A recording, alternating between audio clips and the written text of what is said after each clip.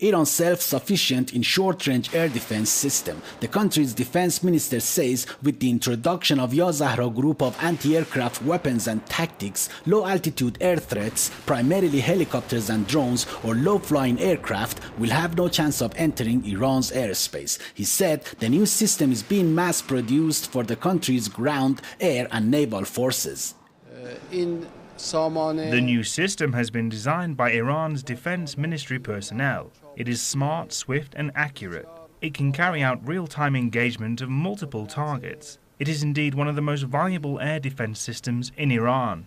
In its current design, the new mobile air defense system features an active radar that can provide 360-degree tracking of targets. Its land-based missile system is mounted on a truck, giving effective coverage against fixed and rotary wing aircraft, unmanned air vehicles, and air-launched missiles.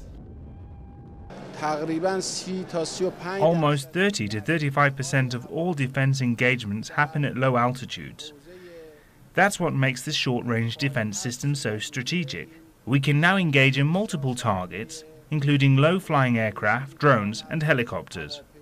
Also to a question from Press TV regarding the establishment of NATO's missile system along Turkey's border with Syria, the Iranian defense minister had this to say. We have already made our position clear. We believe in regional cooperation when it comes to regional security. The presence of foreign forces doesn't benefit anyone. Quite the opposite, it undermines regional stability.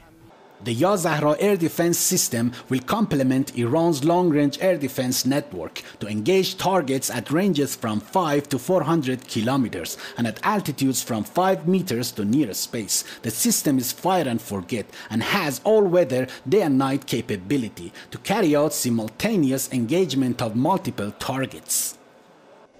Despite Western sanctions and restrictions, especially in the past 10 years, Iran's defense industry continues to be among the world's top 5. The country's defense officials have also made it absolutely clear that they will keep this position as long as it is necessary. Ghaman Naderi, Press TV, Tehran.